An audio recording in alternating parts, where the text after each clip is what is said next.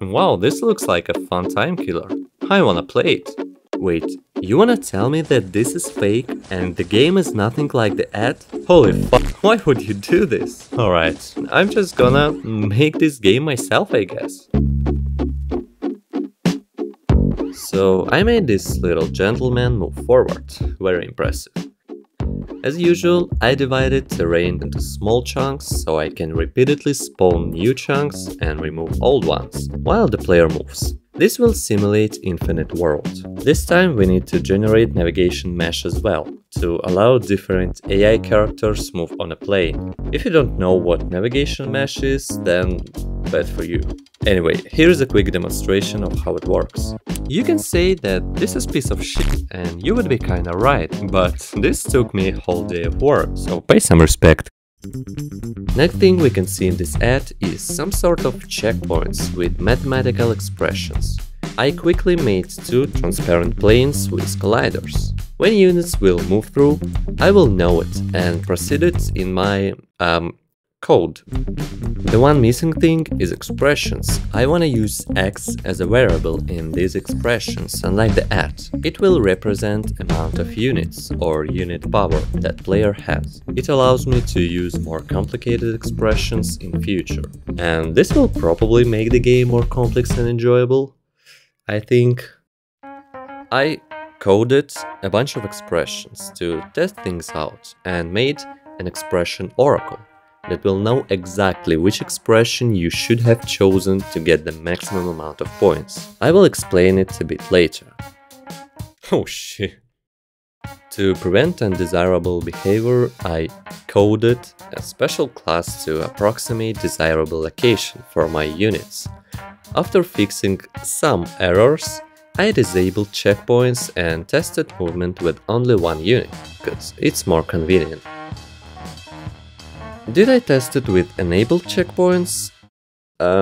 Sure. Finally, superior dinosaurs mine have won a battle, but not a war. The problem is, I hard-coded maximum amount of units on the screen to be 16. Why? A player can easily accumulate more than 1000 units, if he's not completely dumb, and it is probably a bad idea to have 1000 units simultaneously. Why 16? Well, I like powers of 2, so the solution is to use mega units. Every unit now represents fixed amount of points. White unit equals 1 point, blue unit 5 points, yellow unit 20 points, red unit 100 points. You got it. I should probably start working on adding enemies to the game. It is probably a decent idea to generate enemies amount based on player's score or unit power. Because obviously it doesn't make sense if you have 2 units and you will face 100 enemies. As you can see, I've also added small debug numbers to render the best possible score a player could get.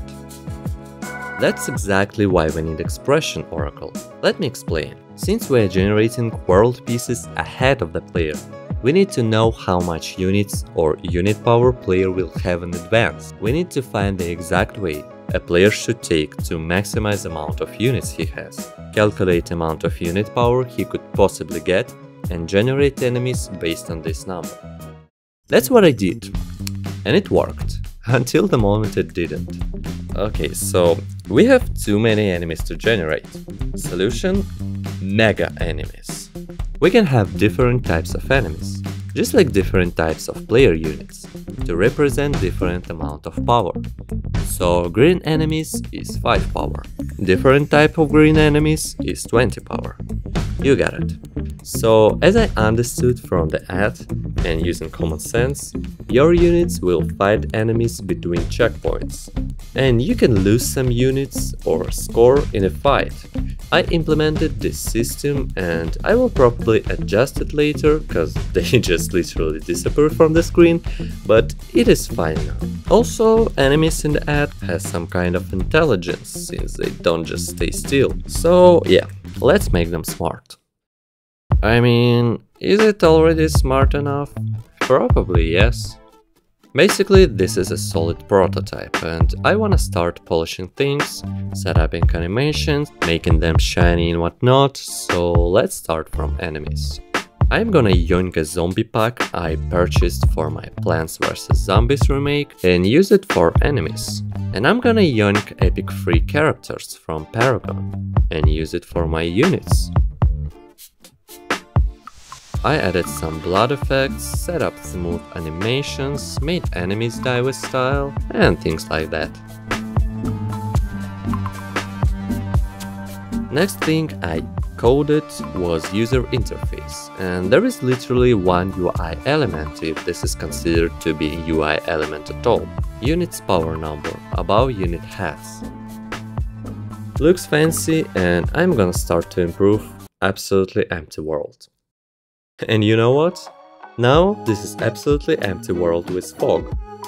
I added fog to hide the fact that enemies and world itself is generated in runtime. So have the fog help me to hide world generation? No, but it looks cool. The solution I found is to create a fake end of the world. Spawn it once and move when a new world piece is spawned. That kinda helped, so it's fine.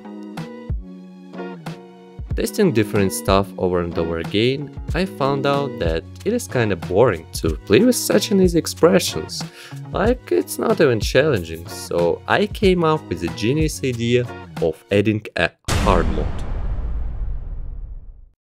I significantly increased expressions pool and added optional hard mode with more complicated expressions. Yeah, that's easy. Here and there. Alright, I probably should test stuff on easy mode, but it's not because I'm dumb, it's just more convenient. The next problem I need to solve is to decide when the game is over.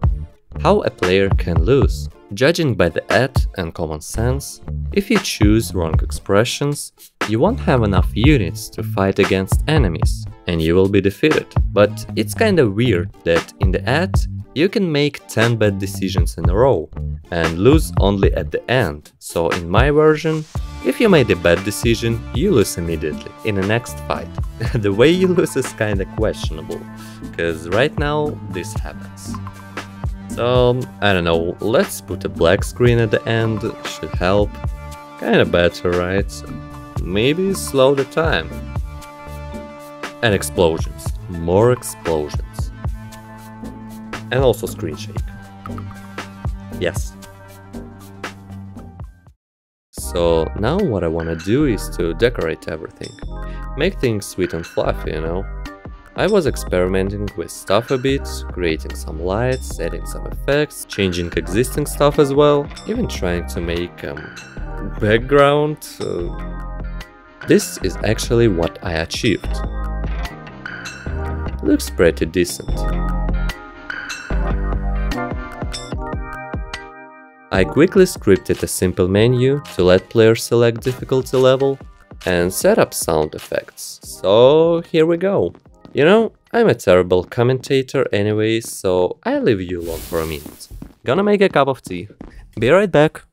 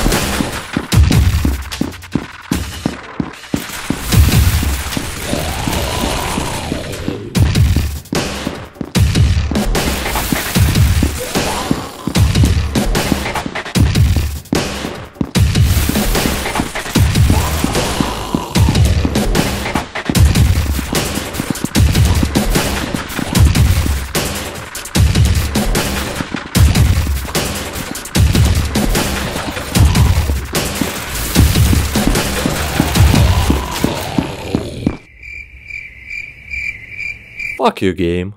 Alright.